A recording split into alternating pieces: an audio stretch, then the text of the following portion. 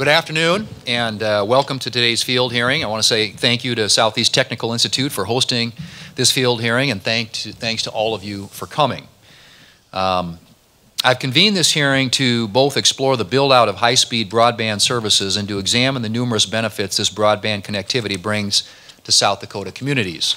After previously serving as the chairman of the Senate Commerce Committee at the beginning of this year, I became chairman of the Senate Subcommittee on Communications, Technology, Innovation, and the Internet. While I spent considerable time on this issue as the chairman of the full committee, given its importance, the first subcommittee hearing I convened was on the state of rural broadband in America. Today I'm excited to discuss this important topic right here at home. Over the years, as I have worked on this issue, I've heard from stakeholders who are on the ground building out communications networks, deploying infrastructure, and bringing to market new technologies that are transforming our everyday lives. I've also heard from community and tribal leaders, small businesses, hospitals, schools, and everyday South Dakotans experiencing the benefits of reliable broadband connectivity. Unfortunately, access to the benefits of broadband delivered services is often determined by where you live, with rural areas trailing those who are in more densely populated areas.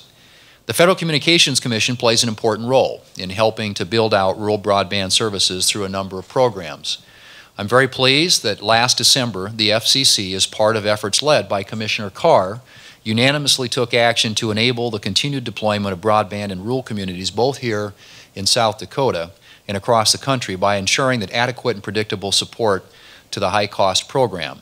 In fact, just last month, the FCC authorized over $705 million in support to South Dakota carriers serving some of the most rural areas of our state. I'm confident these new dollars will be deployed in an efficient and effective manner. Rural telecommunications companies in South Dakota are leaders in providing quality communication services to their customers. They cover more than 76% of the geography of the state, and more than 3/4 of their customers have access to high-speed broadband services. Accurate broadband maps are also essential for these programs to effectively target truly underserved or unserved areas, I should say. In July, the Commerce Committee advanced a bill I sponsored with Chairman Wicker called the Broadband Data Act to address the challenges with the current broadband availability maps. Additionally, the FCC recently took steps to update its maps consistent with the goals of the Broadband Data Act. As many of you know, having reliable connectivity and the infrastructure in place throughout all parts of the country presents new opportunities beyond streaming your favorite TV show without buffering. For many businesses, access to reliable broadband services means tapping into markets that have been before unreachable. It means new educational opportunities for students and educators in rural areas, and so much more. The use of precision agriculture encompasses the use of robotics, field sensors, remote monitoring, and the Internet of Things, and other technologies that enable farmers to manage their fields, significantly increase their crop yields, eliminate overlap in operations, and reduce inputs such as seed, fertilizer, pesticides, water, and fuel. Telehealth services help reduce costs for both patients and healthcare providers. Mobile health applications allow patients to track their overall health, and telemedicine helps overcome geographic barriers which are common in more rural areas. All of these applications are the result of having a reliable broadband network, and as we look ahead to next-generation fixed broadband and wireless services, it is critical we have the workforce and proper infrastructure in place to bring communities further into the 21st century. That's why it is important to have forward-thinking individuals like Mayor Paul Tenhaken here in Sioux Falls, who sees the opportunities that next-generation services will bring. He's worked aggressively to lower barriers and impediments to ensure that companies will invest in Sioux Falls, and that type of mentality will help the United States, including more rural areas, ultimately see the full benefits of broadband capabilities today and in the future. It's encouraging that the FCC's recent broadband deployment report shows the number of Americans lacking access to a fixed broadband connection has continued to decline. But this issue will remain a priority for me until we've closed that gap entirely for everyone who wants access to broadband and the benefits that it brings. As folks here in South Dakota know, rural America has a lot to offer, and with the potential for new and more efficient broadband infrastructure, there will be even more meaningful opportunities for advancements in healthcare, agriculture, financial services, education, and economic development. Today, we're joined by a panel of expert witnesses to discuss these benefits and the state of rural broadband deployment. FCC Commissioner Brendan Carr, who, as I mentioned, has had a very busy schedule, meeting with a number of South Dakotans over the past 48 hours. And I'll let him describe the amount of real estate that he has covered. But he has climbed towers in South Dakota, wind towers, so he's been high up in the sky. And this week he got a chance to go underground a mile, 5,000 feet, at the research facility out in the Black Hills. I appreciate very much the interest that he's shown in closing the digital divide and his vision to make the innovations that come with these services a reality. And he has worked hard to understand these issues from a South Dakota perspective, and we're grateful for that. Dr. Griffiths and Dakota State University are ensuring our advanced telecommunications networks and the services they offer are protected as we face new cyber challenges. Ms. Deanna Larson, who's president of Avera eCare, is helping advance telehealth services across many areas in the Midwest. Dr. Michael Adeline, together with South Dakota State University, is preparing young men and women for careers that bring agriculture and emerging technologies together. And Mr. Mark Schlent of SDN Communications and Mr. Craig Snyder of Vicor Teleconstruction are working to deploy broadband services and the related infrastructure that will bring South Dakota the benefits of the innovations that we'll be talking about here today. I'm also delighted to be able to welcome my colleague and neighbor from down south, Senator Deb Fischer, who's here today to hear from folks who work every day to bring these services to the people of rural America. Rural Nebraska faces many of the same challenges we have here in South Dakota when deploying these services. And states like South Dakota and Nebraska can play a leading role in the technological revolution, and I am eager to continue to do my part and to work with Senator Fischer and others as we make that a reality. Senator Fischer has a leading role on the Commerce Committee, and her expertise and comes from the infrastructure world and the transportation world, where she was a leader on those issues in Nebraska and has continued to do that in the United States Senate on the Commerce Committee, but also is very active, as I said, on these technology issues and internet issues and the many policy matters that come in front of our committee. So I'm delighted to have her join us today, and I look forward to our discussion. And I want to thank all of you who have come out for being here. And I'm going to turn to Commissioner Carr in just a moment and let him open this up. But I wanted to just acknowledge again Senator Fischer, and if any remarks that you want to make to... Well, thank you, Mr. Chairman. Good afternoon, everyone. It is a pleasure to be here in South Dakota, our neighbors to the north, and share some information from a distinguished panel that we have here today about the importance of infrastructure. Now, usually when people say infrastructure, at least in my world, they think of roads and bridges. Well, I think of broadband as well. I live south of Murdo, South Dakota. I'm in the Sand Hills in Cherry County. We have a cattle ranch. And yeah, you can turn on your cell phone and not have service. So we fully understand if we are going to be competitive in rural America, we need to have that infrastructure. And it's not just roads and bridges, it is broadband that will keep our communities growing, keep our young people at home, and to grow the strengths that we have in rural South Dakota and in rural Nebraska. Senator Thune has been a leader in all of these areas. It is a pleasure to continue to work with him on the Commerce Committee. He was a fabulous chairman of the committee in advancing the needs that we see all across the United States when it comes to these issues. And it is certainly a pleasure to be here with him today at this field hearing here in Sioux Falls. So thank you very much. Thank you, Senator. Thank you, Senator Fischer. And she does live straight south of Murdo, so that's a ways south of Murdo. That's not, and I want you to know there are lots of Jackrabbit and Coyote and other fans in the audience too, but probably some Husker fans too. So I'm going to start, and we'll just give our panelists an opportunity to make some remarks on my left and your right with our commissioner. As I said, Commissioner Carr has been in South Dakota now for a few days, and he's been out here a number of times in the past. And it's always a pleasure to welcome him to South Dakota. And I know many of you in this room have helped roll out the welcome mat for him and made his experience here a meaningful one. And I know that he's learned a lot from those visits. So, Commissioner Carr, it's always good to have you here. Welcome, and look forward to hearing what you have to say. Great, thank you. Thank you, Chairman Thune, for the invitation to testify. It's great to be back with you in South Dakota. I want to commend you and the committee for holding this hearing on rural broadband in the new era of innovation that is bringing to rural communities. Your strong leadership on rural broadband has expanded economic opportunities for rural America. I also want to recognize and extend my thanks to Senator Fisher. I had the privilege of visiting Nebraska with Senator Fisher about a year ago, and we learned there how fast internet connections are able to just transform rural communities. Spending time like this outside of DC, hearing directly from community members impacted by our policies is critical. There's no substitute for seeing firsthand the challenges that come with building broadband in some of the hardest to serve parts of the country. And there's nothing that underscores the importance of all of our efforts to solve that challenge, to close the digital divide, than seeing how many in rural America are using a high-speed connection to innovate and create economic opportunity, whether it's in agriculture, in healthcare, or in education. And I'll deviate a little bit from my testimony to highlight how this week it really underscored all of those points. We started out on the western part of the state in Lead, South Dakota, an old 1800s gold mine that is now home to some of the most cutting-edge, innovative, Nobel Prize-winning science work. One reason is they've been able to run a fiber connection a mile straight down this mine shaft to connect those research labs.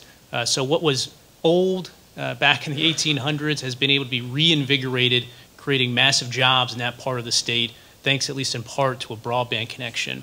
As we moved further east, we spent some time down in the Pine Ridge Indian Reservation. As you know, it's a vast, vast area along the border with Nebraska, about the size of Rhode Island and Delaware combined, with about 100 times fewer people. Immense challenges with connecting that community. And I was there with Golden West, and they were showing us how they're replacing old copper lines, that they're on track now to connect nearly every customer or location in that vast area with high-speed fiber. And we saw there the difference that it makes. We visited a IHS hospital, and we connected through a fiber link back here to Sioux Falls to Avera eCare. And they have some of the world's leading specialists located there.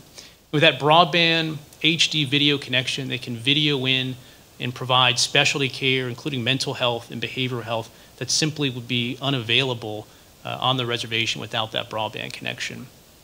Moving further east again, we stopped last night in Midland, South Dakota.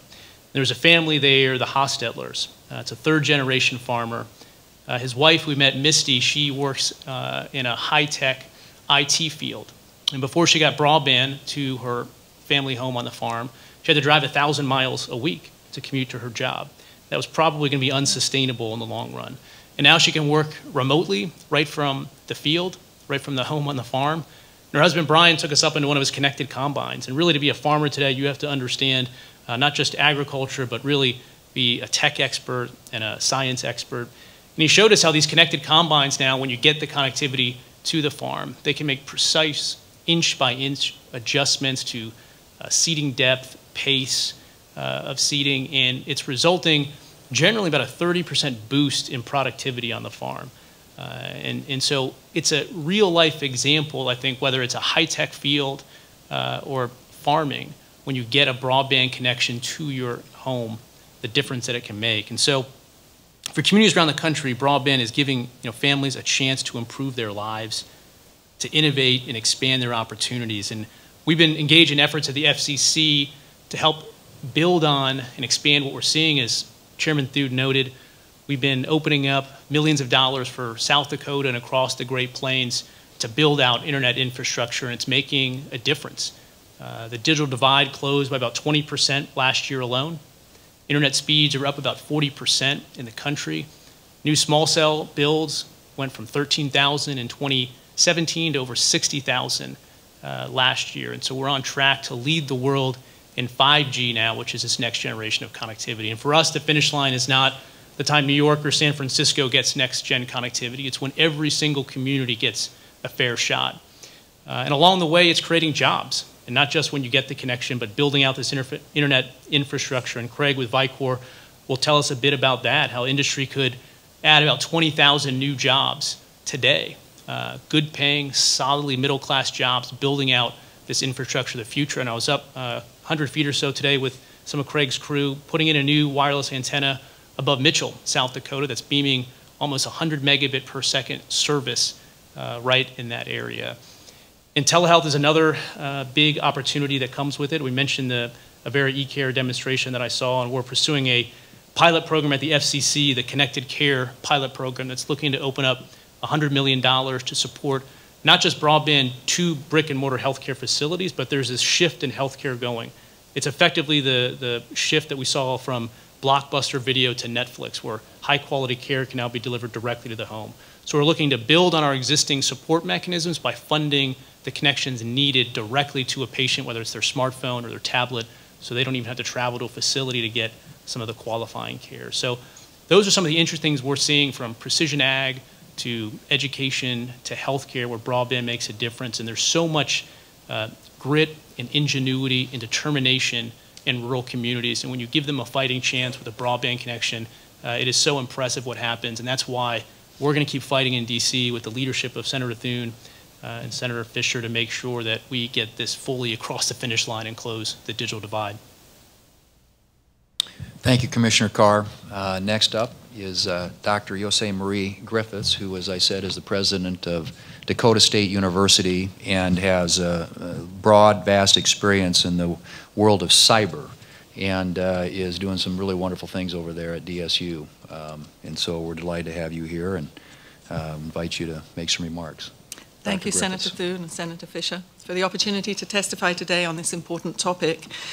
In my longer written comments, I have some compelling real-life stories that illustrate the power and importance of broadband connectivity in education, healthcare, business, community development, etc. But my spoken comments today will focus on some stunning facts and figures that illustrate that we're at a crisis point in this country. Admittedly, we're making progress, but we've still a way to go. A crippling digital divide exists between rural and urban areas, and in some respects it's growing. Rural areas that have secure, reliable broadband connectivity are indeed being transformed by it and are experiencing a new age of innovation. However, generally, rural areas are being cut off from life in the 21st century.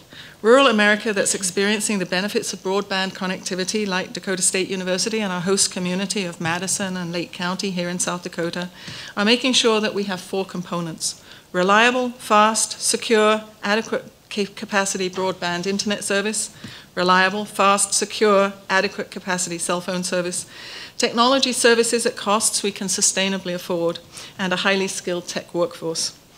Unfortunately, many rural communities don't have one or more of these components, and instead of innovation and hopeful futures, they're more and more being left behind, attempting to access 21st century electronic resources with 20th century technology. A very important point here: this lack of connectivity doesn't just impact those living in rural areas, it impacts the economic success of the entire United States.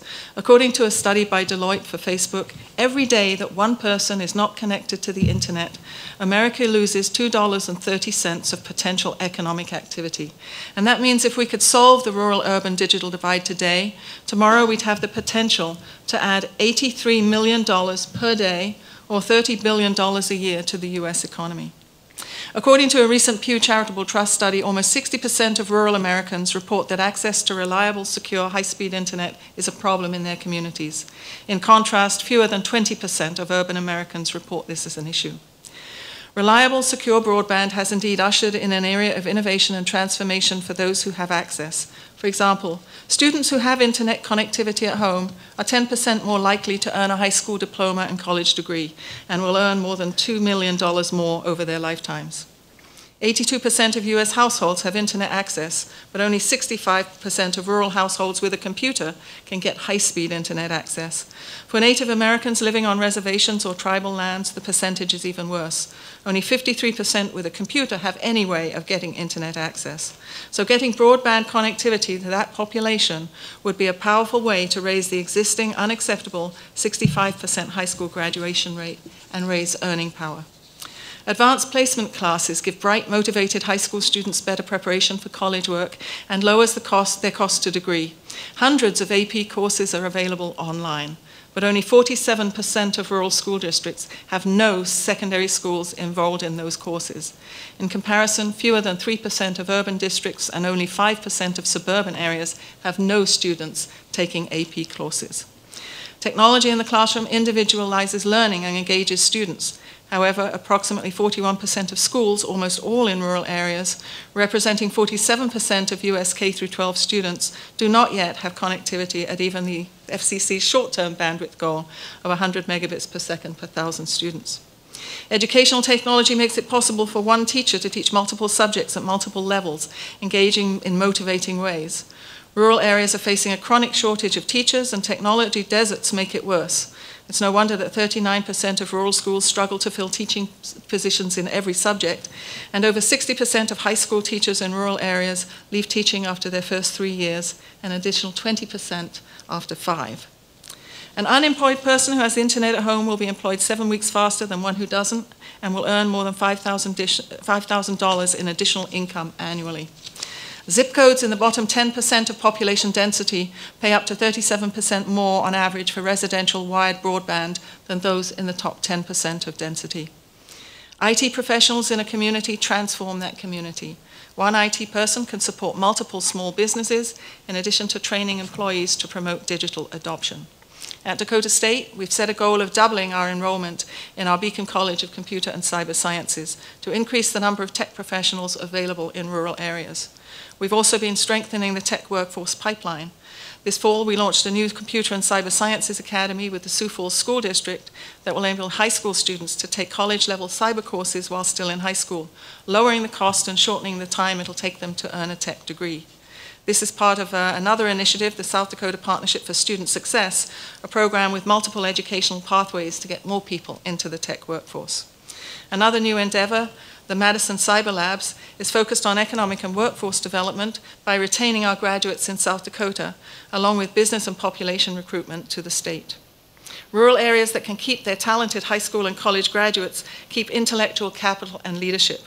Broadband connectivity opens doors for these young adults to take well-paying telecommuting jobs and launch online entrepreneurial enterprises all from their home communities. But without it, the rural brain drain will only get worse. So broadband connectivity is critical to the United States continuing to lead in this era of innovation. As a country, we must decide whether we're going to make it possible for all to have equal access to high-speed internet, or abandon rural users to slow smartphones, library parking lots, and unlimited reliable home connections. In this ever more competitive global marketplace, the United States needs $83 million more of economic activity a day. And we must make sure that every child in America, including those in rural areas, has an education that well prepares them to lead this country through this century and into the next. Thank you. Thank you, Dr. Griffiths. And I would add that the person who does our IT operations in our offices in Washington is a proud DSU grad, of course. Next up is Deanna Larson, who, as I said, is the president of Avera eCare, and I think it goes without saying that Avera has been a pioneer when it comes to the things that you can do with telemedicine, telehealth, and treat people across our state and the region through technology, and they continue to make advances and lead the way. So thank you for being here, and look forward to hearing from you. Thank you, Senator Thune.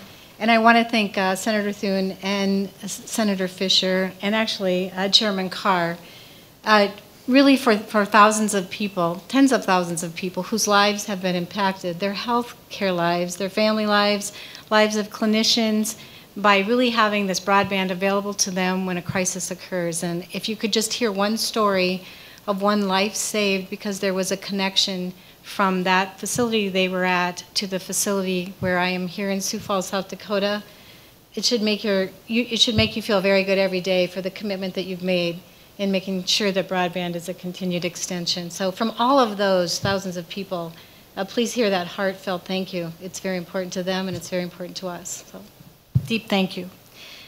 Well, we often think about broadband as an expansion in terms of needing to reach rural homes and underserved areas, and creating equal access on online business, all of those things that are very important. You've heard some things about already. In the realm of healthcare, broadband is more than equal access. It really is a matter of saving lives. 20% of Americans live and work in rural American communities. Just like their urban counterparts, they experience cancer, heart disease, trauma, stroke, very severe injuries that are always at the risk of being life-threatening. In today's specialized health care systems, people either must drive to get that special care, miles and miles, or forgo the care they need.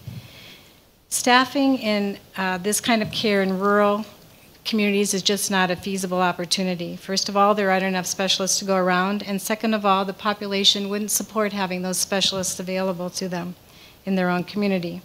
To bridge these gaps, Avera has developed a far-reaching telemedicine program that is looked at as the world's model. To our knowledge, there's no one else doing what we're doing with the secure and interactive video capabilities that are offered. We started this about 25 years ago, and it began with just a simple consult from Sioux Falls, South Dakota to Flandreau. That pilot back in 1993 started the journey of understanding what rural providers need and support and how those living in those communities should have equal access to specialty care. Today at Avera eCare, we not only do the medical specialty, clinic to clinic, but we also have boarded ED physicians providing care to emergency rooms, pharmacists, ICU care providers, long-term care providers living in, for those living in senior living communities, behavioral health specialists, hospitalists, school nursing, and correctional care. All of those services going directly into the place where the patient needed it the most and bringing the specialists to them immediately. It's become the most extensive telehealth network. Right now, we serve more than 350 communities with more than 650 different telemedicine locations, and that's across 25 states. Our emergency program is in which our local teams can provide immediate access around the clock, supports 15% of the nation's critical access facilities. And I began by saying broadband is a matter of saving lives. So because of medicine so advanced, it's impossible for one physician to be the do-it-all. There are many situations in when the right intervention, such as a peds provider, a cardiac provider, a pulmonary provider, in the right place and time can make that life-saving difference. For example, in our ICU program, around-the-clock computerized algorithms notifies critical care intensivists of changes, and through those notifications, they can support the local bedside in making the necessary changes to either reduce length of stay in the critical care unit or actually to make things get better quicker because they notified the physician sooner. So I think you can all relate to that. If you have an illness yourself, the earlier you go to the doctor and get intervention, the more likely to have a quick turnaround. eCare Pharmacy supports care locally by supporting physicians in ordering medications and reducing medication errors and advanced drug events. The specialty and emergency support in medically underserved areas is important to bring up. We do serve the Indian reservation communities, and in supporting those disparities across those areas, we know that we are supporting care for cancer, diabetes care, as well as reducing risk of suicide.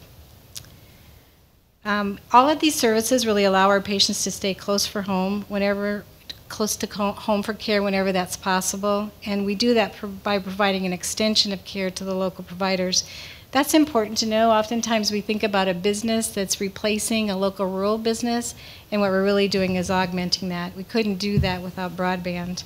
We find that in more than 80% of the cases when we have telemedicine available to the local providers, we're able to reduce transfers to tertiary care facilities. That's important because tertiary facilities are often overloaded anyway, and secondarily, anytime you can maintain care in the local community, you can actually enhance or support that local economics. The practice of medicine is very demanding, and the repeating cadence of what goes on in a rural provider's life is very important to consider. Not only are they up all day and night working in clinic and then going into the emergency, second of all, they're working in isolation. So all of that does relate to an overall burnout. And we want to mention that when we can, training our medical students here in South Dakota, bringing them into eCare for a look at what telehealth is, maybe as a receiver of telehealth or provider, is actually preparing them to go out and understand what it's like to have a telehealth colleague, and hoping that we can recruit and retain those physicians in those rural communities. I'd just like to close with, without these broadband services, none of this would be available. And all of these individuals would not have had the opportunity for treatment. For those reasons, I'm really proud to give testimony today and to support the expanded broadband and the funding that it's providing. Thank you very much, Deanna. Next up is Mr. Mark Slanta, who, as I said earlier, is the CEO of SDN Communications, and he's been that, I think, since 2000. Is that right? And has led efforts to expand SDN's network across South Dakota and into neighboring states, and really increased both business and institutional access to broadband connectivity and related services. So we're delighted to have him here and look forward to hearing from you. Please proceed, Mark. Chairman Thune, thank you for inviting SDN to participate in today's hearing. And Senator Fisher and Commissioner Carr, thank you for joining us as well. This year, SDN Communications marks 30 years in business. The story of South Dakota's access to rural broadband can't be told without SDN and its member companies' investment in over 50,000 miles of fiber facilities. That's enough to circle the earth twice. I'd like to take a moment to describe how SDN and the 17 independent telephone companies that own SDN and our partners are growing that fiber optic network dramatically as we move forward. In this hearing, I hope we'll have time to further discuss the needs for greater alignment and teamwork to drive innovation in broadband applications. First, I'd like to remind everyone who our collective network serves. Our companies cover 80% of South Dakota's geography and a third of the population. We're not talking about the population centers, yet our companies aggressively combat the digital divide. By the end of 2021, we will have fiber to the home, farm, ranch, and business in over 93% of the locations in the service areas of the independent phone companies. Their investment over the past 5 years represents in excess of $500 million. Further demonstrating their aggressive fiber deployment, when Governor Kristi Noem launched her $5 million Connect South Dakota grants, her administration quickly realized our companies have or will have fiber to the most remote farms and ranches in the state. Instead, her team asked our companies to help provide broadband in relatively populated areas north of Pierre, around Watertown, and even here in Minnehaha County. In fact, the stories from those unserved areas of Minnehaha County and Hughes counties might be the most impactful. At the northern edge of Minnehaha County, a large dairy farm had struggled to implement technology into its operations because of its lack of broadband services. Additionally, I've been told the stories of rural families in Minnehaha County who must take their cell phones and other technology into relatives' homes in Garrettson in order to have access to broadband and do necessary updates to their devices. In Hughes County, roughly 700 homes will now have fiber to the prim available to them. 6 of the 8 Connect South Dakota grants Governor Kristi Noem's administration issued went to our companies to build in those unserved and underserved service areas. Venture Communications received the largest grant, 54% of the governor's $5 million. Cheyenne River Tribal Telephone Authority received another $475,000 to bring broadband to unserved Timber Lake. Mitchell Telecom is plowing fiber to serve housing developments around Mitchell with a grant of $441,000. RC Communications and ITC are serving parts of Cottington County, and Alliance Communications is serving Minnehaha. Our companies have also been aggressive in applying for federal reconnect grants. Valley Communications, working along Highway 14, SDN Communications in the Black Hills, and Premier Communications, serving parts of Union County. We look forward to hearing more about those grants. I recently listened to national experts speak at the South Dakota Telecommunication Association's annual meeting. Speakers who look far into the future warn there's a disconnect between the predictions of future broadband needs and what can be delivered across various wireless services. These speakers say fixed wireless, 5G cellular, satellite, they all play a role, but they will not fully meet the demand of all broadband services. The speaker's position was that the only way to future-proof broadband services is a fiber connection to every home, farm, ranch, and business here in South Dakota and across the nation. Fiber-based networks are the solution to a comprehensive broadband infrastructure needed to support the innovations we seek in the fields of telehealth, e-commerce, online education, and precision agriculture. Again, today I hope we can spend some time reviewing at some level 6 key elements that I feel will continue to drive broadband innovation forward. These elements are with last mile networks, having the right policies that encourage broadband build out in and unserved rural and urban markets. Middle mile networks. Development and coordination are needed to provide clear paths for the data and applications that can be enabled with the last mile investments. In my opinion, it would be a shame to see last mile investments slowed by poor middle mile policy. The Rural Development Opportunity Fund may become a vehicle to extend middle mile networks into areas where last mile networks are desperately needed. I'd like to see progressive data targets as we look into the future, 2020, 2025, and beyond. I think we also need to continue to focus on making sure we have good data as we look at the areas that where adequate broadband exists and does not exist. Having that good data will be key in developing future policy. Certainly coordination among agencies and the removal of other barriers associated with broadband development will help us all. Thank you. Thank you, Mr. Schlenta. Next up is Mr. Craig Schneider, as Chief Executive Officer of Vicor Teleconstruction, and he's the founder and CEO of Sioux Falls Tower and Communications, which is now known as Vicor, and the company celebrated its 30th anniversary this April. And I had an opportunity to be out there, as did the commissioner, and has been a leading provider of wireless infrastructure, providing services in more than 30 states across the United States. So we're delighted to have you here. Please proceed, Mr. Schneider. Thank you, Senator Thune, for inviting me to speak today, and Senator Fisher for being a part of this. And for Commissioner Carr, who somebody hashtagged him today as Carr Works. If you follow Commissioner Carr on Twitter or LinkedIn or Instagram, you know he's all over the place. He's up on towers and he's underground now. I think he's got a couple of miles of spread between the farthest place underground to 2,000 feet above, and so we really appreciate his leadership on the commission. Vicor Teleconstruction, formerly Sioux Falls Tower, you may not know us, but we're the guys who build the vertical infrastructure. Mark builds the horizontal infrastructure. We build the vertical that makes your cell phones work.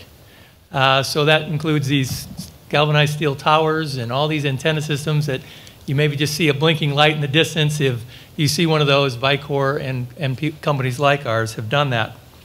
It's been my privilege for the last 30 years to witness the build out of cellular. I just coincidentally got into this industry when it was just starting in South Dakota and put up some of the very first towers. In those days, we just had one tower in every community.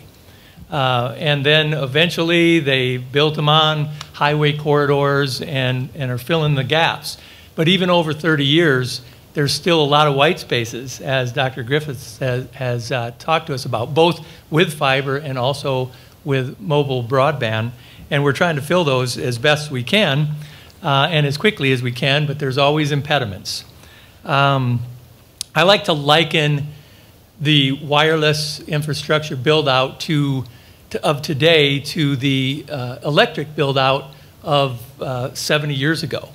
I had a partner when we founded Vicor, formerly Sioux Falls Tower, that actually didn't have power into his home in rural Stickney until he was 12 years old.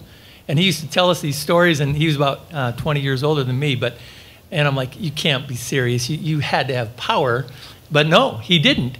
They waited for power to come. And what did they do in preparation for that?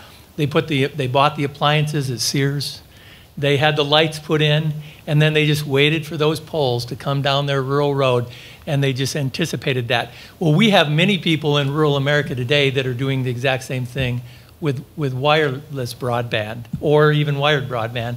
They want it so much, but they just can't get it quick enough because it's expensive to do this big build out. We also have people, and we read about them every day in the news, that say, not in my backyard. They do not like that infrastructure. They think it's ugly. And it's really interesting because while we have these big galvanized steel towers holding overhead power wires, and they're not even noticed, another group of people will say, well, I don't want a tower. I mean, that's ugly. We don't want that. And there's only one of those. And there might be dozens of these other towers they're looking at. They're very similar. And so it's kind of a mentality shift that we have to overcome. But thankfully, we're getting more and more people. And just like Senator Fisher said before in her comments, she lives on a ranch south of Murdo where Governor Thune grew up, but We'd quite like a ways. to say south of Valentine. Okay, south of Valentine, all right. If we're in South Dakota, we can say Murdo, she can say Valentine, that's her choice. But anyway, and I asked her, well, how many bars of coverage do you have? And she says, oh, like 0 or 1. I mean, not enough, just enough to send text messages. If you have 1 bar, you can get out a text, but you can't get online, and you can't really talk on, voice. So we have a lot of work to do. Thankfully, more and more people are saying, instead of not in my backyard, please in my backyard. Now, in some cities, they're not saying that, but, and even sometimes on the reservations, they're not saying that, but we have some work to do there. But we are, thankfully, partnering with industry and government to close the digital divide. We have a ton to do, and there's no time to waste. Technology is advancing at the speed of thought. I mean, we have some really smart people working on things that we don't even know where it's going to go yet. So we continue to, while we're continuing to close the gap in this digital divide in rural America, in what I refer to as the white spaces in our industry, we also have this really awesome technology that's available now called 5G, 5th generation wireless. So when you're on your phone today, you're either on 3G or 4G. You don't always know. But this 5G is now on the cusp of rollout. Oh man, I got to hurry up here.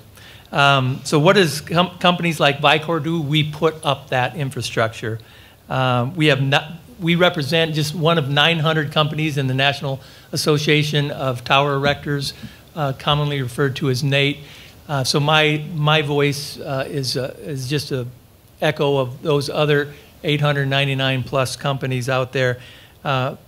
We need more workforce. The biggest bottleneck to Vicor's ability to help build out this rural infrastructure and even the infrastructure in the cities is people. And so our plea is, how can we find a way to open up the door to more and more workers? And we really applaud Southeast Technical Institute, who is hosting us today in this beautiful facility. They are presently working on one of the first programs in the United States to train workers. And we encourage them to do that. If some of you are here today and you have the financial means to support them through grants or scholarships to future students, we're hoping to launch that program in January. They'll be using the Vicor facility, our training center, state-of-the-art, wonderful facility to help train those students. So what are we asking for? First off, we commend Commissioner Carr for doing such a wonderful job of highlighting the challenges that we face. Just like rural electric was getting built out years ago, we need your help. There is a bill in Congress, Senator Thune and Senator Fisher, that's before the House right now. We would love to see sponsorship from the Senate. It's H.R. 1848, Communications Training Act of 2019, bipartisan with Democrat Senator Congressman Losbach and Republican Mullen. It does require funding, and I understand from Alex that funding in the Senate means you have to cut it off from, you have to take money from somewhere else to put it in. So we understand that, but it would provide $20 million per year, and I think that'd be a really great start. So thank you so much, and sorry I went over time. Thank you, Mr. Snyder. Last up is the good gentleman from South Dakota State University, Dr. Michael Adelane, as I said, and he has been a faculty member at SDSU since 1990, and now serves as the Vice President for Technology and Security at SDSU. And so we welcome you here. Look forward to hearing what you have to say. Thanks for coming. Good afternoon, Chairman Thune and Senator Fisher. Thank you for the invitation to testify today. I would like to address specifically the intersection of broadband connectivity and precision agriculture. Precision agriculture is based on collecting data in real time and adjusting farm or ranch operations to correspond to the new information. Sensors can provide data on multiple aspects of agricultural enterprise, whether it be temperature, soil moisture, or nutrient availability for plant growth.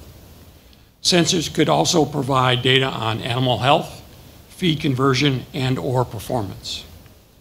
When we speak of improving connectivity, we need to talk about the last mile, ending at the farm or ranch. So many times connectivity is described by what is available in the nearest local community. Once you are outside that area, broadband availability can drop off significantly.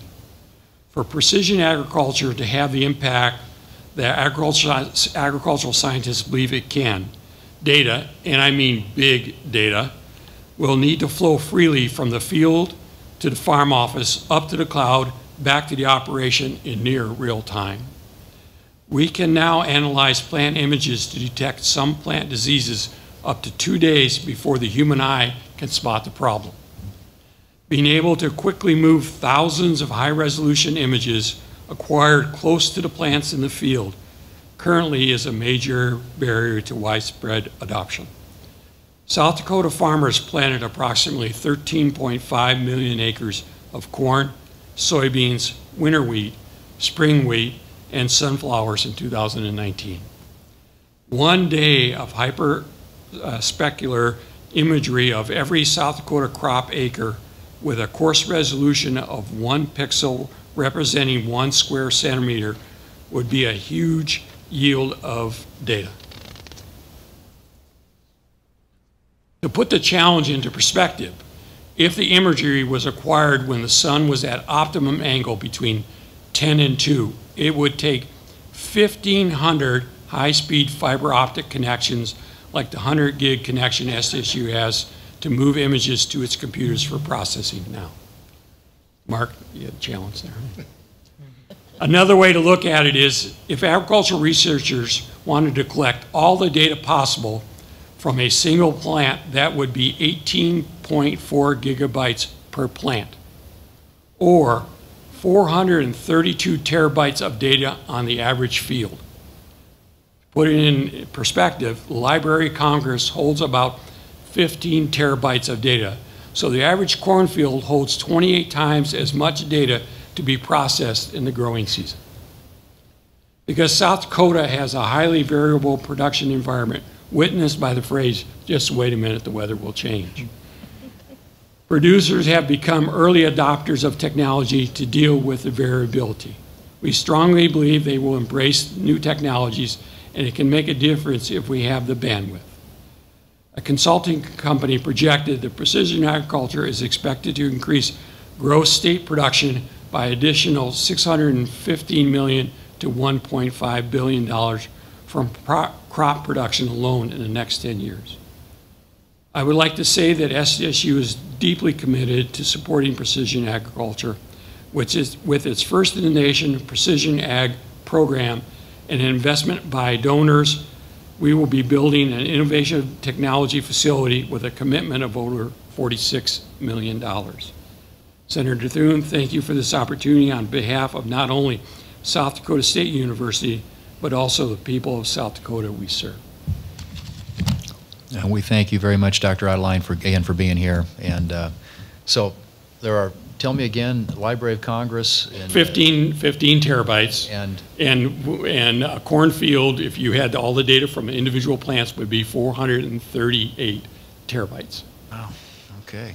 Well, that certainly puts things in perspective. So, but it's exciting to see the technology and the way that it's being applied and the difference that it's making for farmers across this country in terms of productivity and the yields, and pretty staggering. So, well, thank you all for your remarks. We're going to ask you a few questions and try and get a little discussion going here, and I'll start off and then yield to my colleague, Senator Fisher. But Commissioner Carr, at previous hearings, we've discussed the importance of the federal programs that are available to carriers to help with deployment of reliable broadband services. And last year, the FCC took several positive steps to put the federal universal service programs on a more solid foundation for years to come. And I'm wondering if you could elaborate on what steps the Commission took, how those actions will help expand the availability of high-speed internet services in rural America and places like South Dakota. Thanks, Chairman Thune, for the question. We've been in the process at the FCC of reorienting the Universal Service Program. For those that don't know it, it's about a $10 billion a year fund that we oversee and administer at the FCC. And we've been reorienting that funding towards truly unserved and underserved communities and prioritizing them. That's resulted, among other things, as we talked about, in millions of dollars of new funding coming to South Dakota to serve over 40,000 new locations with just one tranche of funding alone. And we were out on the Pine Ridge Indian Reservation. We were seeing some of those dollars being plowed right into the ground to be trenching fiber, pulling conduit, and connecting communities. And when you step back and think of the broader economic impact that comes from these federal dollars, we are being good stewards of it. We're policing waste, fraud, and abuse, and it is expanding economic opportunity everywhere where this funding is supporting build-out. Well, thanks for doing it. And I think with the announcement a few weeks ago, South Dakota alone over the next decade, we're looking at about $700 million that should be deployed, which will make a huge difference in a lot of places in rural South Dakota. Mr. Snyder, fixed wireless services also have been a part of the solution to bring high-speed services to rural South Dakota. Could you talk about your role in installing wireless towers and how they are used to help close the digital divide? Sure. So if you think about tower sites, you have capacity sites and you have coverage sites. So coverage is like trying to fill the white spaces, and capacity is we have too many people in one area, we need to put a lot of sites. And we have both problems in the US, and there's only so many dollars to be spent from AT&T, Verizon, and people like that, or even or fiber broadband. So they have to decide where are we going to put it. So what Vicor does is we go out and put those towers up wherever the money is. But like, for example, Verizon has to decide, are they going to spend it in Minneapolis or Myrtle? Are we going to spend it in Pine Ridge or Portland? And so sometimes the white spaces get neglected because there's only so much. But we have this workforce we're going wherever we go, wherever we have to go, and putting these vertical structures up. We still have a long ways to go, but thankfully we have a lot of help from the federal government, more so now than we've ever had. Mr. Schlenta, and just to continue on the conversation on the build-out of broadband services, SDN's owner companies, which include many of the South Dakota independent telephone companies, have been leaders in expanding broadband services throughout some of the most rural parts of the state.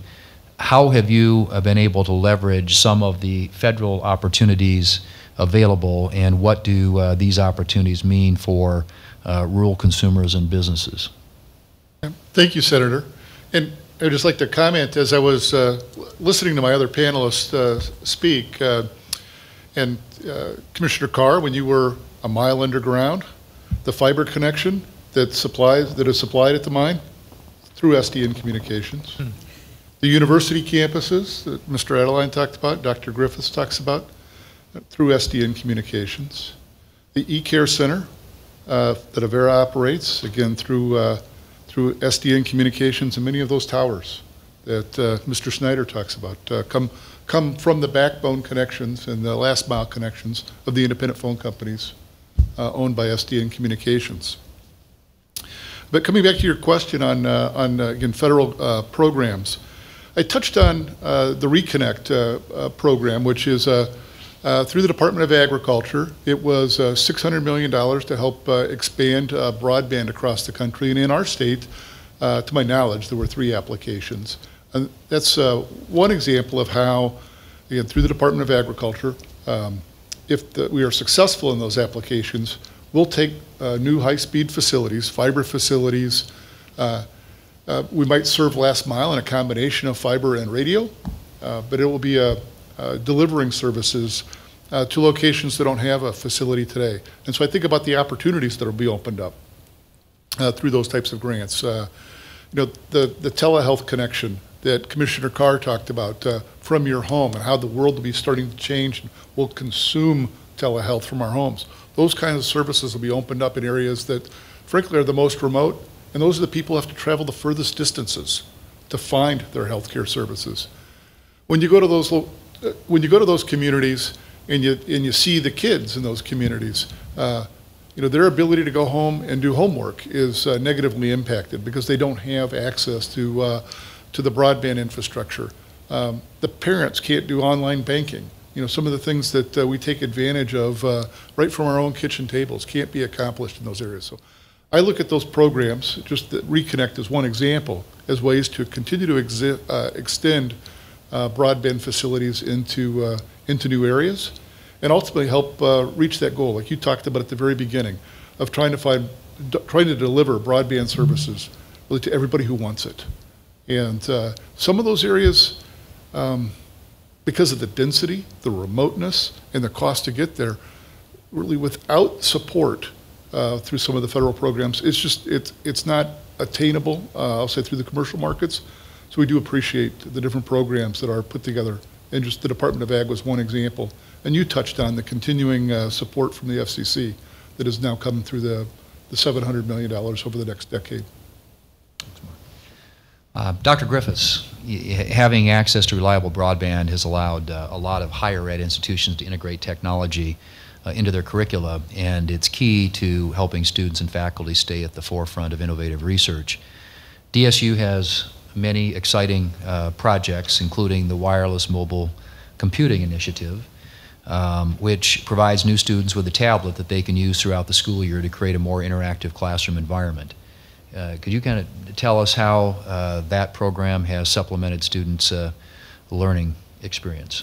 Thank you very much for the question, Senator. Yes, every one of the students coming to the University of South Dakota State University, did it again.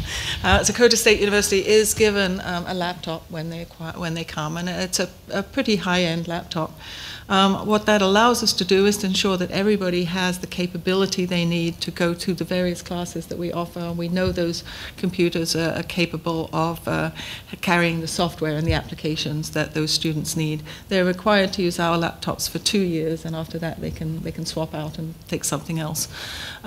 It really makes a difference when everybody has access to the same technology.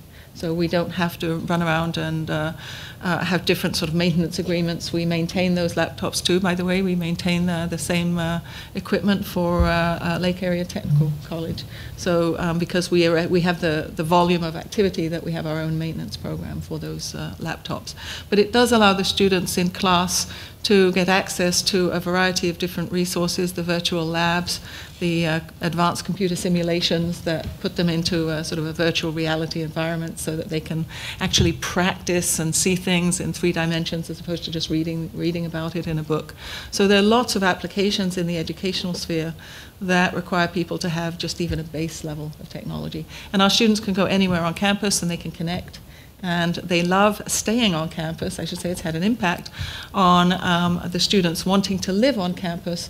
And now we're seeing more and more of our upperclassmen wanting to come back and live on campus because of the amenities we provide. And I'm sure it's not just the laundry. I'm sure it's not just the gaming suite. I'm sure the access to a reliable high-speed broadband is a key factor in their wanting to come back and live on campus. Very good. Yeah, I would think as a college student trying to pinch pennies that free Wi-Fi would be a pretty big incentive. But Ms. Larson, telehealth services have dramatically expanded the improvement, as we noted earlier, broadband services in rural America, and you touched on that in your remarks. But how have you seen this expansion transform the patients and healthcare providers' experience in areas that have lacked sufficient healthcare services, particularly specialty care services? Well, thank you, Senator Thune. Specialty care services specific. So I'll just use a case right here in South Dakota. Cancer care. Cancer care, we did actually find out at Avera that there actually was an area going really north of Pierre and Redfield all the way down through Valentine that was really lacking access to cancer care, and we really needed to, you either needed to be on the east side of the state or the west side of the state. And actually understanding, if you understood the recruitment process for the cancer care team, it's first of all, those individuals, there's only a few of them trained in that way, and they're hard to recruit, and they need a population to serve. So we had an experience. We have many we talk about, we can put e-consult, in front of almost any specialist, but we actually then, the hardest one for me was when one of the CEOs came and said, can we do e-radiation oncology? That's a group of about 5 physicians who need to be available to do a radiation treatment. And it was a pretty big undertaking. It was, how do you actually, first of all, do we have that do we have the broadband space to make sure we have the PACS imaging and all of those pieces going perfectly? And can we actually provide enough visual viewing for a physician to be able to see the patient? And in this case, it was in Pierre, South Dakota, to do radiation oncology treatment from Sioux Falls, South Dakota, or from Aberdeen, or now from Yankton. Interestingly enough, we actually were able to provide the right camera space to afford us the opportunity to use a specialist who wants to have enough population to serve that they feel comfortable after those decades of learning and actually training to do that service, that they have enough population to serve. So we now have that capability through technology on the telehealth, where the physician can look into the vault and see the patient, see a lot of technology making sure that it's exactly the way it's supposed to be, and that they can actually provide the treatment from the physician here in Sioux Falls and in patient in Pierre. Why is that important? Because in that space that I just described, from Redfield going down to Valentine, there were many women, I'll just use cancer care for breast cancer, just deciding to forego that treatment. Don't do the radiation oncology. It takes a month, and it's a Monday through Friday thing, and you don't feel good after you have that done. So maybe I'll just do a complete mastectomy, or I just won't do the care because my husband needs me on the farm, my partner needs me to do these things, take care of the children, etc. So now, with that access, we've actually seen an increase in radiation oncology in Pierre. It's more than 50% more than what we anticipated it would be. So that means that those treatments for radiation oncology in Pierre, South Dakota are going on at home. So that's just it's a very special technology, a very special specialty, if you will, needing 5 different specialists that would have not been able to be recruited to Pierre to provide that service had it not been for telehealth. Thank you. Dr. Adeline, understand that SDSU offers the first in the nation Bachelor of Science in Precision Agriculture. You talked about this earlier, but could you just maybe further describe the intersection between new technologies and agriculture and what that means for a South Dakota farmer? Bring it home to the farm. You bet. So if you're looking at what we think might be a savings or return on value, we believe that for the average corn producer, they could see a 10 to 15% increase in profit by the use of technologies, precision ag technology.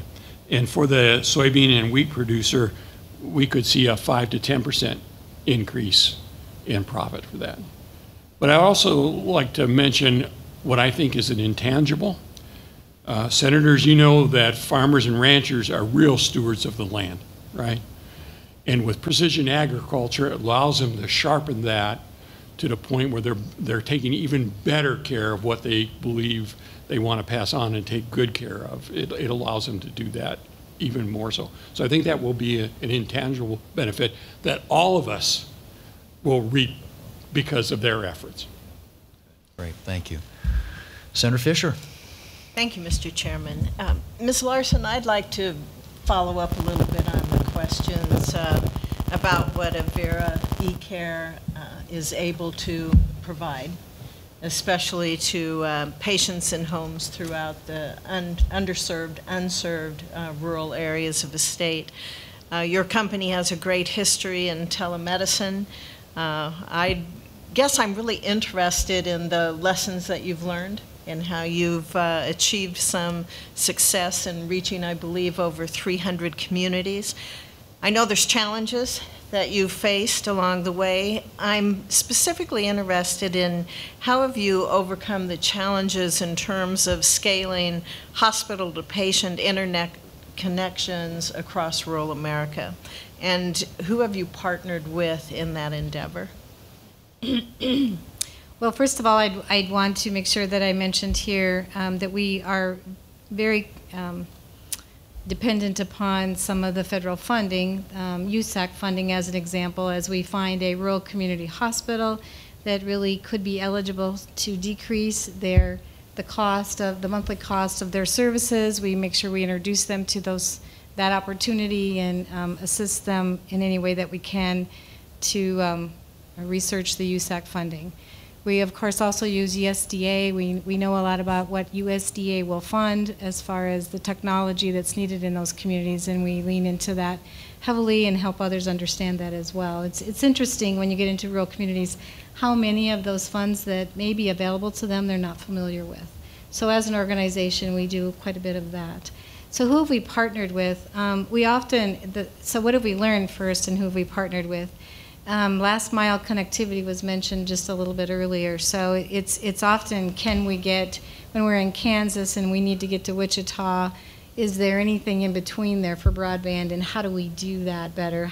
So sometimes we actually reach out to Mark. Mark helps us a lot with where the circuitry is, what's available there in those states and those communities, and sometimes we will partner either with Mark and our local telco to understand what it is we need to do to get that last broadband into that hospital to make sure that we have continuous connectivity.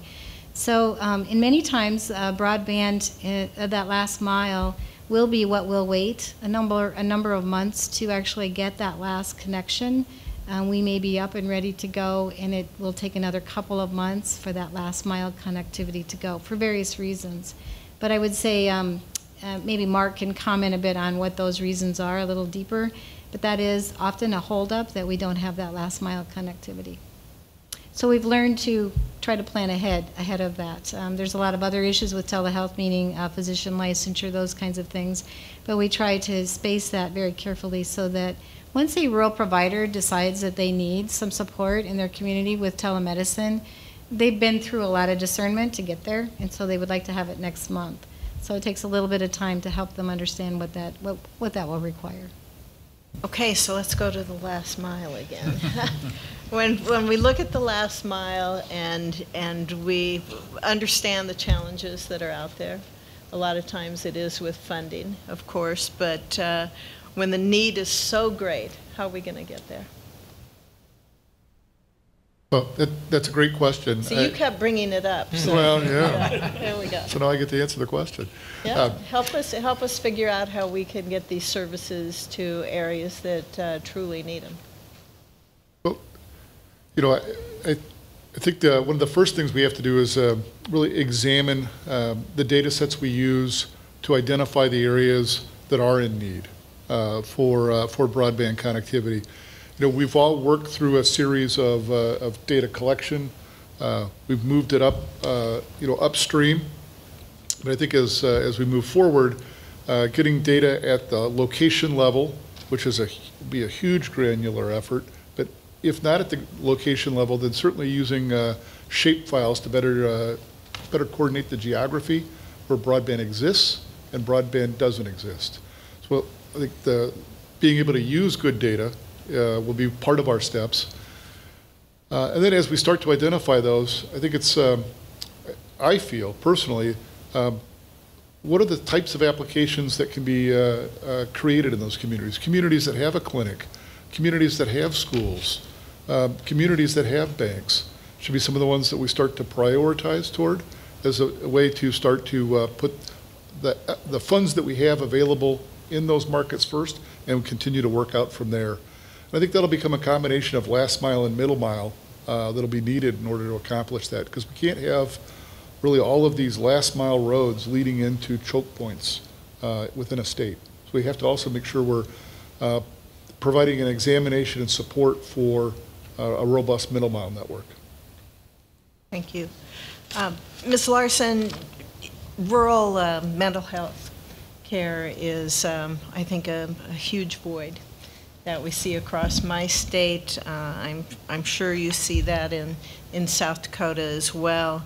How are we going to make sure that with all the advantages we see here with telehealth, that we are able to have professionals be available to rural communities as well when when it comes to mental health. Do you think telemedicine has a place in that, and how can we move that forward? Thank you for that question, because it is absolutely a need in every community that we go to. It's one of the first questions that's asked. Right now we're undergoing a pilot project to really support and understand how to best serve those needs. Oftentimes the need shows up either with first responder, police or sheriff's departments, and or in the emergency departments. So oftentimes these things escalate into a situation where individuals may be transferred or jailed, because jail is the only place that anyone feels safe to put them. There's no one else in the rural community area or no other place where the sheriff or the individuals feel safe to put them. So we're very concerned about that. The pilots that we're looking at are actually ride-along types of opportunities, meaning iPads, if you will, that are with a county sheriff as they go to a scene, go to a situation, maybe in a home where there's a call that's been made, and we can actually, proven this, get the individual who's causing that situation on an iPad interview, try to de-escalate the situation and make decisions about what is really needed. Do they need acute therapy today, acute treatment, into the hospital, really going that route? If they do, they should go immediately. If not, can we de-escalate that enough to do an ambulatory process the next day, not making them go to jail, which usually escalates things worse and just causes a whole nother scenario of issues. So our focus right now is to create that team that can be the ride along with the sheriff. We're not doing municipal police departments at this point, we're doing county sheriffs. What can we do in that area as an initial point? The other thing we think about that is if we can reduce the assessments that actually need to go to the hospital setting, we can keep the sheriffs off the highway and keep them in their home communities or in their home counties. What do you think we can do at the federal level to change policy that would offer better support? Part of that is, I think the treatment plans and the reimbursement plans, where the treatment often ends up to be a situation of who's going to pay for that treatment and where do they go. So that's where a lot of incarceration occurs and that escalation goes on there. So if part of this for telehealth is the reimbursement of telehealth, and how can that reimbursement change into maybe therapists being reimbursed differently, as well as mid-level providers being reimbursed differently, and being able to, because the group of psychiatrists is a pretty small group, they can lead all of this care and oversight the care provided by the rest of the individuals. But I think if we could have a broader scope of who can do some of those services, it would make eligibility a lot more available. You know if your state is looking into making any changes to scope of practice that would be beneficial? It's very state to state. Right now, we actually have a lot of access in the state of South Dakota to do many of those services in South Dakota. Good. Commissioner Carr, nice to see you again. Thank you for coming out to South Dakota. Thank you for being in Nebraska. And thank you for your leadership on the commission when it comes to rural issues. You and Chairman Pye and Commissioner O'Reilly are always out doing these road trips. We'll get you back to Nebraska.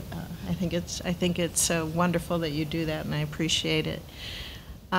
You have, I think, been a leader when it comes to creating the Connected Care pilot program. And I know our seniors and our veterans that live far from populous cities, they have to not only overcome that digital divide, but they have to also overcome a patient-doctor divide as well. And to be able to distribute health care across this divide, I think, would improve our patient outcomes. It's going to reduce cost, which we're all very concerned about, but it's going to help the patient. To the extent that you're able, can you provide further details on just where you are at with proceeding with it, and how interested participants could expect to benefit from this program? Just a great update would be helpful. Certainly. Thank you, Senator, for the question, and thank you as well for your leadership in pushing on healthcare for rural parts of the country and rural broadband, the connection. I think there's a focus for some reason on this hearing on Valentine, Nebraska, and I have a story that is relevant to that. When we were down, now you're in South Dakota, remember? That's right. So. When we were in, and I'll bridge the gap between the two. Okay. When we were in Pine Ridge yesterday at the IHS facility, there's a woman, Connie, who lives in Valentine, and she's a mental health, behavioral health specialist, and she's able to video conference in, and she works from her home in Valentine as a mental health, behavioral health specialist, and has video calls, video conferences with folks on the reservation from there because of that connection. And what we've seen is when you're able to move the provision of care outside the four corners of a brick and mortar facility, it opens it up to people that can't make those travels to a healthcare provider, particularly in the Great Plains in the winter with some of the weather, it's not possible. What we've seen in trials to date on connected care pilots, which are delivering care directly to people, for every dollar that's been invested in those pilots, there's been a $3 return in terms of savings, and of course significant improvements in outcomes, whether it's measured in bed days for people not having to end up in the highest cost center of our healthcare system, which is the emergency department, or improvements in their lives. At the FCC, we're doing a couple things. One, we're continuing to support through subsidies connections to hospitals, and we're now, as you asked, standing up this pilot program. We voted just in July, I believe, to move forward with that. It's the second to last step in our process, which is a notice of proposed rulemaking, and then we'll move to an order hopefully within the next few months, and then we'll be opening up to applications. So we're really reaching out to healthcare providers to make them aware of the program, aware of the opportunities, to encourage them to apply for the program for funding. So we do think it can make a big difference, to your point, with bridging this doctor divide. We see rural hospitals closing by the dozen around the country. And if we can replace some of that with access to a doctor located somewhere else, whether it's a big city, that can make a real difference. When you look at funding for rural hospitals, does the critical access designation have a part to play in the formula? Yeah, we're working through exactly how we should define the areas that we're targeting, and we're open to ideas. One thing we've seen so far is some of the definitions don't always line up. I was with Senator Capito in West Virginia, and I live in Madison, West Virginia, which is a pretty rural, remote community, but for some reason it is pulled into Charleston, West Virginia for a lot of funding decisions, and therefore is not considered rural and remote. So there may be some steps we need to take with measuring what is rural that reflects more of the practical experience on the ground. And then, as was mentioned, some of the licensing and reimbursement issues might be some low-hanging fruit, maybe not low-hanging, but some fruit to target at the federal level to make it easier to deliver care across state lines. Thank you. Mr. Chairman, could I ask Absolutely. one more? Okay, thank you. Mr. Schlanta, Nebraska's Broadband Task Force has been analyzing ways to improve broadband mapping throughout our state, especially in the wake of difficulties with the FCC's Mobility Fund 2 challenge process. And I think we've made really good strides at the state level, but there still is a focus on solving this at the federal level. So given the FCC's authority to compel reporting changes that providers submit for their coverage areas, how can we improve accountability for providers submitting information on their coverage areas while also ensuring that there is a robust challenge process to fine-tune what we actually have with broadband coverage and connections? Another great question, I know I'm Senator. giving you all these tough ones here. It's all right. This gets down to the bones here now, though. So. You know, it does. And I'm not a mobile carrier, so I'm not one who provides those reports that you're talking about, those coverages. But I do think, I think back to an effort that took place in South Dakota a number of years ago, and it took place again at the state level, so maybe similar to what's happening in Nebraska, where the state went out and mapped areas for broadband connectivity speeds from the wireless carriers. In addition to those broadband speeds, it helped just identify areas where coverage existed and coverage did not exist. So I think one of the keys are going to be, actually some kind of funding to put some boots on the ground, to go out and take some different measurements, and get that data reported back. And I don't think that's something you can rely on the consumer to do. I think it'll take an effort of a professional to go out to the field and take some of those measurements. Because at the end of the day, it comes to, I think what you're trying to get to is that good data that I've talked about so that you can make those right decisions on where those investments are needed to expand the coverage, expand the broadband deployments, all of those things ultimately roll up to having good data. Yeah, I mean, if we're going to take advantage of precision agriculture, if we're going to be able to do all the cool stuff with the Internet of Things, we have to have that coverage, and we can only get that, I believe we can only get that coverage if we have dependable maps that are going to be available so we can make good decisions. The FCC can make good decisions on just where this funding is needed and where it should be targeted. I do think, from an Internet of Things standpoint, and maybe access to precision ag sensors, wireless coverage is one way to accomplish getting that data distributed.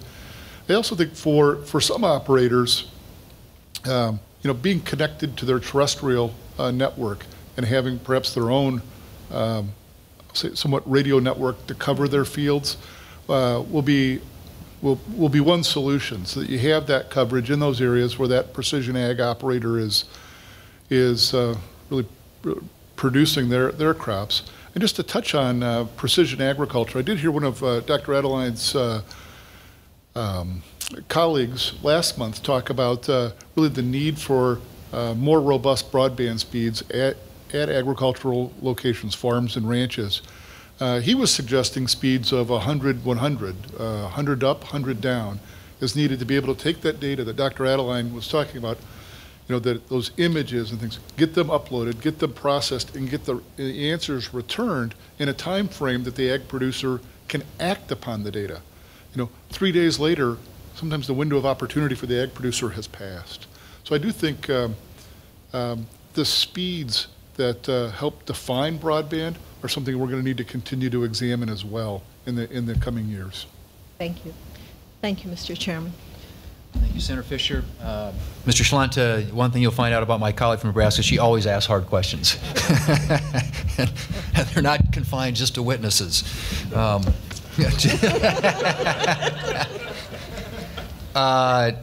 Could you just, and this is just for purposes of many of us who don't traffic in the language, but an example of middle mile versus last mile when you're building that out in a community. Could you explain that, or somebody that?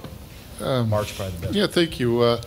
So using South Dakota as an example, then I'll transition to Nebraska as well for those who are a little more familiar with Nebraska. But in South Dakota, I touch on the independent phone companies. And as I touched on in my comments, they serve about 80% of the state's land mass. And so think of them as I would consider them the last mile provider, taking the connectivity out to the farm, the ranch, the tower, the bank, the hospital, whatever is in the community where that service is needed. They'll aggregate all those different data connections back into a couple of key locations in their markets. But carriers like SDN then come along. We connect those independent companies. So we provide that backbone connectivity across the state, and then ultimately deliver it to points outside the state. Places like, and content providers like Facebook or other internet providers, they have limited connectivity available to them in the state of South Dakota. So we help carry that to points beyond the state, so we can get on those national backbones, so that we can go straight from that national backbone right into that hospital, home, that's in those markets. So the middle mile carrier, we bundle it all up and we carry it across the state and out of the state so that we can get on those national networks. Nebraska, as I touched on, they have a similar network, Nebraska Link. Fewer number of companies, but they're working really to accomplish the same things that we do here in South Dakota. And did I hear you say 50,000? 50,000 miles of fiber facilities collectively across SDN and its member companies. So like I said, circling the world twice right here in the state of South Dakota, taking those high-speed connections out to farms, ranches, banks, anywhere it needs to be. It's a lot of fiber. It is. Yeah. Okay. You mentioned, and this follow-up on Senator Fisher's question, but the need for more accurate mapping. And one of the reasons we need that is to prevent overbuilding and avoid some of the mistakes that have been made in the past. So what steps do you think we need to take to prevent overbuilding? And then I'd like to have Commissioner Carr maybe follow up on that. How do we get better coordination between the federal agencies? We've talked about USDA and the FCC, both of which have programs and resources that are targeted at deployment of high-speed services in rural areas. But to prevent some of the mistakes of the past and get broadband out there in the most efficient way possible, how do we avoid overbuilding? We've talked about, we always hear that. We want to make sure that we're deploying resources in the best way possible to the places that need it the most. Well, again, I'll go back to, I think location data is one of the key pieces, but when you think of all of the locations across the country, that's a huge undertaking. So then I start to break that down into shape files. Where does that infrastructure exist? I think no matter how hard we try, we're going to end up with, I'll say, some level of overbuilding. Someone's going to have built a facility that didn't get reported, and then it's going to look like it was perhaps an inefficient use of programs or funds. But if that existing facility maybe provides connectivity to a single location, or is limited to what it's accomplishing, is it really ultimately meeting its full need? So first I would say we need to work hard, but we need to recognize that there will probably be some level that ultimately exists. But I do think the census block data at the right time, or at the beginning of trying to gather this data, may have been the right granular level. I think it's shown us there are flaws in that, especially in big census blocks across the country, and we need to start to move that into the next granular step, which I would say is a shape file, and then beyond that, a location. What locations are served at what speed? If you can get to that level of data, we'll be able to make the right decisions. Commissioner, anything you want to add to that?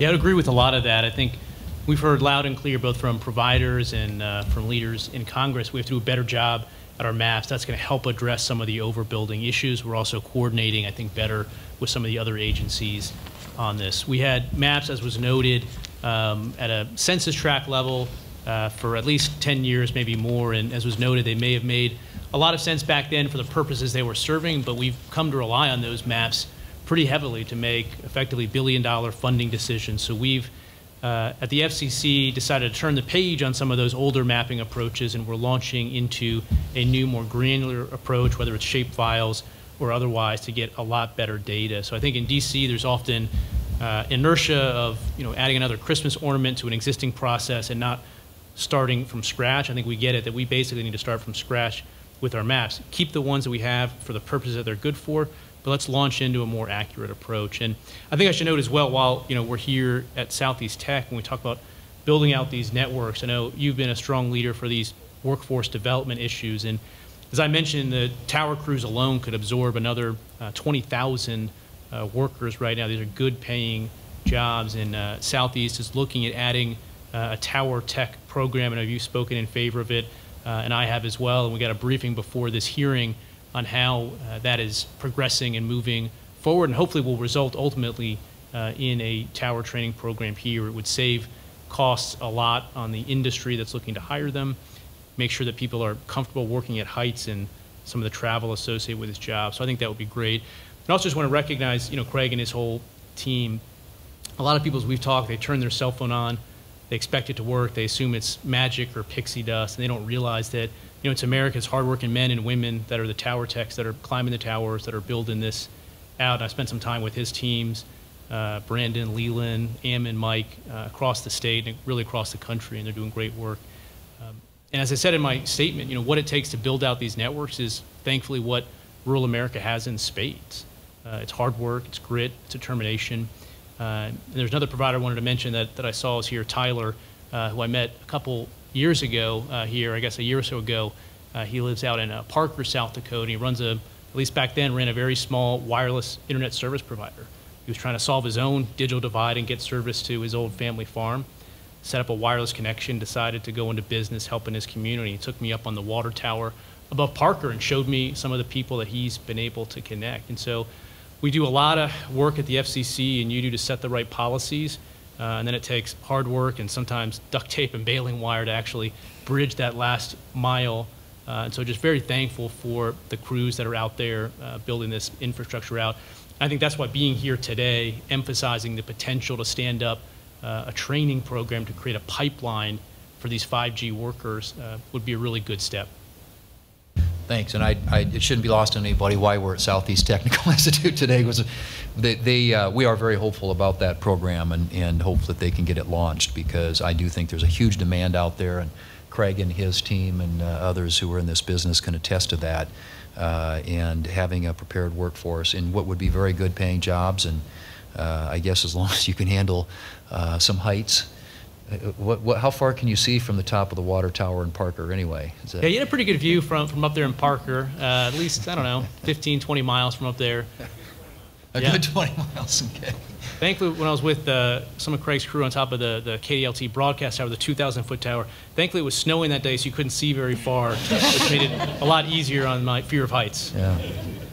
Well, the workforce is a big challenge in a lot of, across sectors of industry right now, but certainly this one is one where we really need the help, and like I said, we have if nothing else, a very capable, professional, skilled, and people with a powerful work ethic here in South Dakota that can fill a lot of those positions. So they just we need to make sure we get them trained, and I hope that the project here at STI ends up coming to fruition. Let me ask you very quickly, T-Mobile Sprint, good for rural areas. They've made a lot of commitments and promises. Can the FCC enforce that when this thing comes to? Yeah, I think this transaction is another really good win, both for the administration and for us at the FCC in this really global race to 5G. From our perspective, big cities, New York, San Francisco, are going to get 5G almost no matter what any of us do. The challenge is getting into every community, and with this transaction and the FCC looking to approve the transaction, they've secured a commitment to build out 5G to 99% of the U.S. population. So that's solving a digital divide that would be difficult to bridge otherwise. So I think that's going to be a really good deal for U.S. leadership. I want to ask just Dr. Griffiths, if I can, because I think this ties into all these discussions, but DSU has been a leader, as you pointed out, in cybersecurity throughout the state and the region, and each year the university is producing more and more graduates with the tech skills that are necessary to participate in that modern workforce. Earlier this year, I introduced the Cybersecurity Exchange Act, which is legislation aimed at allowing for the recruitment of cyber experts in both the private sector and academia. As more South Dakotans go online and more innovations become a reality, how important is it that our cybersecurity capabilities and cyber workforce keep pace, and what would you say are some of the ways that we ought to be investing? Well, thank you for the question, and I'm familiar with the legislation that was introduced. I think cybersecurity is often forgotten in this world of, getting connectivity. The applications that we've heard about today in healthcare and in precision agriculture have security needs.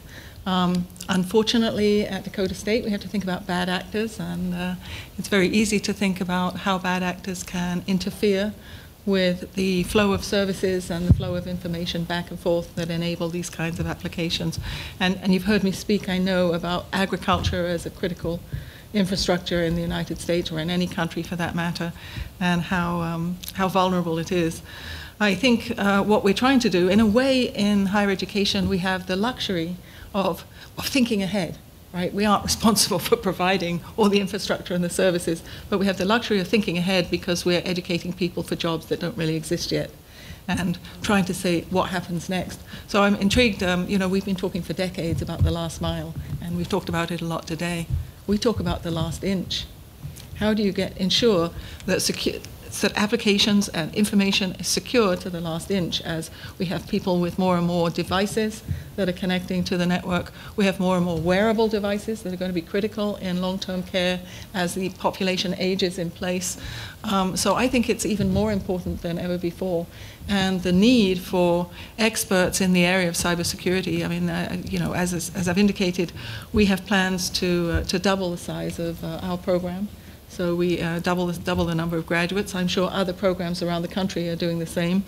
We've been working to form a national network of cybersecurity programs in higher education, so we can sort of leverage the strengths that we each have and begin to provide more support to each other, and also perhaps answer the call if it comes from the federal sector. You need support from our experts, our expert faculty, or some of our students who also have expertise and security clearances can jump in as necessary. But I don't think cybersecurity is going to become less and less of an issue. It's going to become more and more important as we move forward. Thank you, and I couldn't agree more. I just think that we trade. We want the connectivity, we want the speed, and all that comes with that, but we also have to be aware that there are bad actors out there, and cybersecurity and making sure we slam those doors shut is really critical, and you are preparing the folks that are going to be helping us do that in the future, so thank you for doing that. Senator Fisher, anything else you want to ask? No, I just would like to thank you, Senator Thune, for holding the field hearing. Again, it was a pleasure to be here. I think it was an excellent hearing. Thank you. Thank you for coming up and making the trip. We appreciate it. Anybody on the panel, any thoughts, closing comments, anything that we didn't address that you think should be addressed, or observations or comments you'd like to make as we sort of wind it down here? If I can make, yes, Senator, one quick thing. Dr. Adelaide. So in 2004, when I took over at SDSU, we had 12 megs of bandwidth for research. We have 100 gig now. So as we think about broadband, I can't tell you what those applications are, but I can tell you our researchers and faculty are eating up bandwidth, and data is flowing big time. So we really have to think where this thing might go way into the future. Yeah. If I could add on to Dr. Adelaide's comments, we too are seeing the throughputs on connections from homes, ranches, essentially doubling every 2 to 3 years. So the amount of bandwidth that is consumed by a household goes up. And you touched on things like the Internet of Things, those various devices. Those are all contributors to the amount of data that moves. I do think as well, those speeds that Dr. Adeline talked about, and I'm saying speeds in the last mile, are going to be key to us staying ahead of the advances in the applications. We can create all the applications we want, but we can't move the data. They're not useful to us. So I would encourage Congress and the FCC to continue to look at what are those right thresholds for data speeds that should be our minimums for setting good broadband policy. Thank you. I would add one piece. As we've talked about the cybersecurity, it's certainly important in healthcare, as been described, and we actually are forced to carry cyber insurance. You know, if we do get held ransom, we have to have some way out of that. As we travel the rural communities and ask the hospitals, we actually require them to have a kind of an entry level, if you will, of cyber insurance, and there are so many who've not thought about it, not heard about it. So where can I get that? They go to their bank, and the bank hasn't heard about it or done anything about it. So the awareness and the access to it, entry level is, I believe, for most that have come back to us to say we can't find any, is a $10 million. And so that's pretty expensive for those critical access facilities. So it's an issue. It's, again, something, I'm not sure how to address it, but it is something of concern for us as we do enter into the healthcare arena. Anything else, guys? Good. Well, I want to, again, I'll tell, just if anybody wants to add to the record, if there are any additional questions that we want to submit or anything, we will keep the hearing record open for a period of time to enable that to happen. And I do want to thank the Commerce Committee. We have several people out here from the Chairman Wicker's staff. Olivia is here. And Trustee Stephanie Gamache somewhere over here running the operation. Jeff Johnson, all of work on the Commerce Committee to make sure that when we have these hearings, both in Washington, D.C. and around the country, that it comes off smoothly and hopefully well. And so we appreciate their presence here. Alex Sack, on my staff does our Commerce Committee portfolio in our office and is a Burke, South Dakota native. So he was one of the fortunate ones. His house, I think, stayed together. You probably saw we had a bad tornado in Burke, South Dakota. It wiped out a lot of the Main Street and school and everything else. But anyway, does a great job for us. And I think Senator Fisher as well has somebody that does her work on the Commerce Committee. So we appreciate the work that staff does on a daily basis to hopefully help us deal with what are very challenging issues, and as we try and shape policies that will create a brighter and more prosperous future for people here in South Dakota, rural areas of our country. And we're grateful for the contributions that all the folks in this room do to make that happen. So thank you for being here today. With that, we will adjourn.